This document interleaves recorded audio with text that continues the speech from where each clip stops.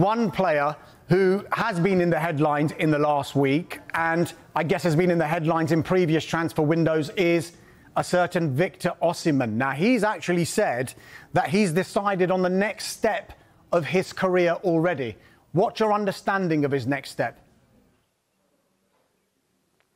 In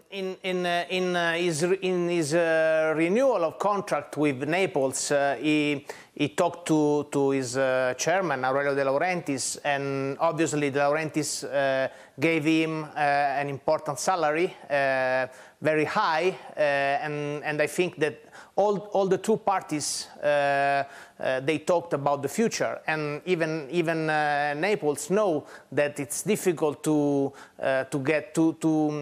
keep Osimhen for another year in Naples because he received a lot of offers last year, and De Laurentiis said no. So I think that Osimhen would like to go.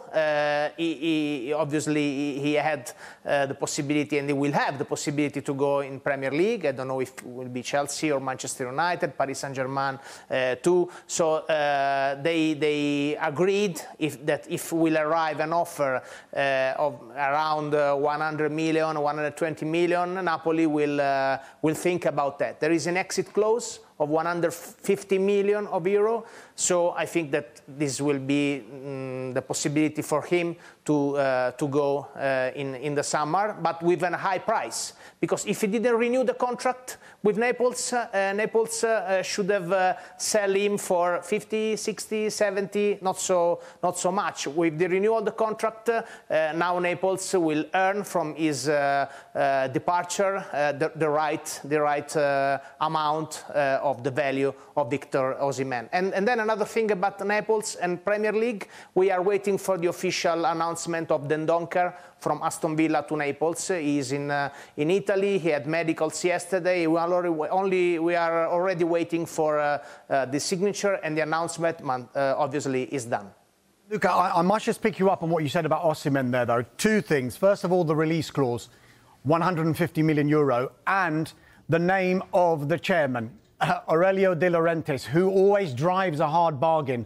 Given that they've renewed his contract, but given that they put this release clause in, whoever does come in for Victor Osimhen, do you feel they will have to go to the release clause to sign him?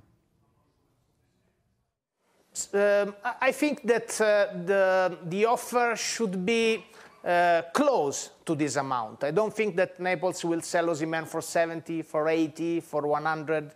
No, I think that the offer of a Premier League team or Paris Saint-Germain, the offer should be very, very close to the exit clause. If it's 130 or 140, I think should be okay to let Osimhen go in another place.